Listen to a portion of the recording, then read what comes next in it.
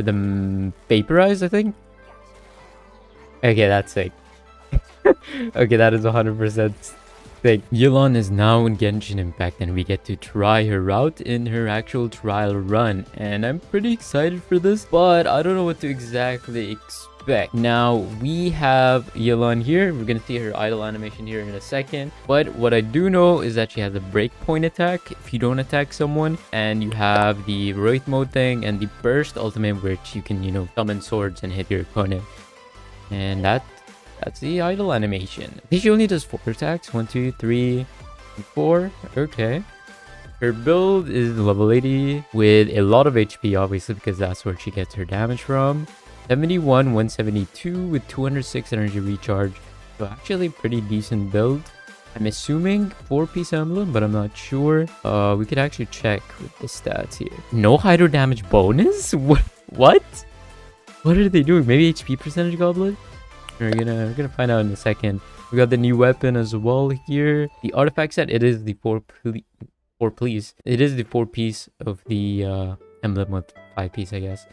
And here are the stats. I don't think I can click on them. Yeah, I can't. So, not even running a hydro damage cup. And I'm assuming it's energy recharge sands and maybe HP percentage goblet. Which is interesting. Definitely an interesting build. Talents 888. I think we read this one. YELAN's max HP is increased by each elemental type in the party. And alright, we have all typing. So we get 30% increase. And we get 3.5 damage increase for a maximum of 50% upon hitting opponents. Okay, cool. I think that's all we need to know, right? There is a tap and a hold. And I think that's it. I think that is all. Alright, let's try her out. Let's go. I am expecting some good stuff here. Alright. Okay. Wait. 70k, didn't it? What? Okay, that's ultimate. Okay, it does like a little burst damage in the beginning too. Okay. This is very similar to Xingqiu. But I think Xingqiu might actually do just as much damage as she is.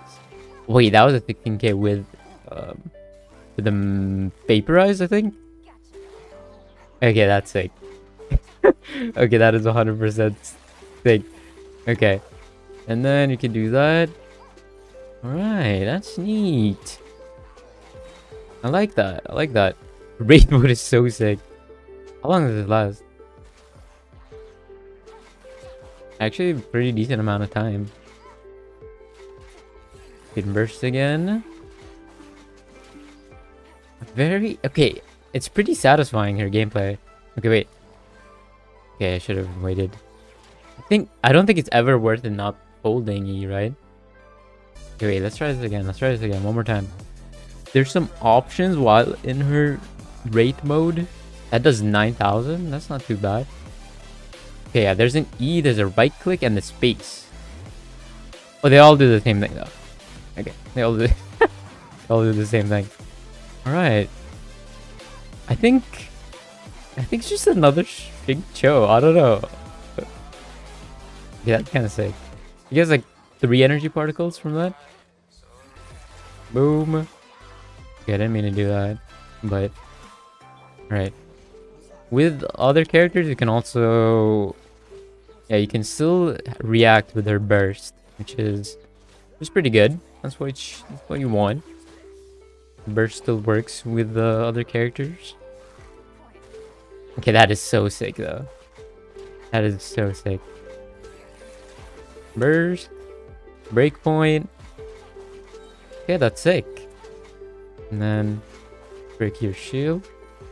And boom. Alright, not bad. That's pretty fun. Alright, now we can collect our little gems here. I actually think she's a pretty good character. She was pretty fun to use. I really liked her animations and stuff. But if I would pick her over a Xingqiu on my team, I don't know if I would exactly do that. She's pretty fun. She does deal a lot of damage if you utilize her entire kit correctly.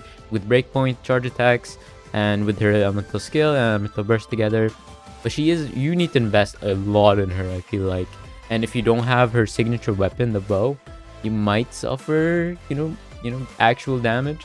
So I don't really know. But her actual banner isn't the greatest of all time either. So maybe you guys need to wait a little bit more until like teams come out and stuff like that in order for you guys to make a full conclusion on whether or not you should summon on this character or not. But I'll be making videos, so hopefully you guys did enjoy. If you did, please consider liking the video, subscribe to the channel as well. That was my first impression of YELAN. So yeah, see you guys in the next one very soon.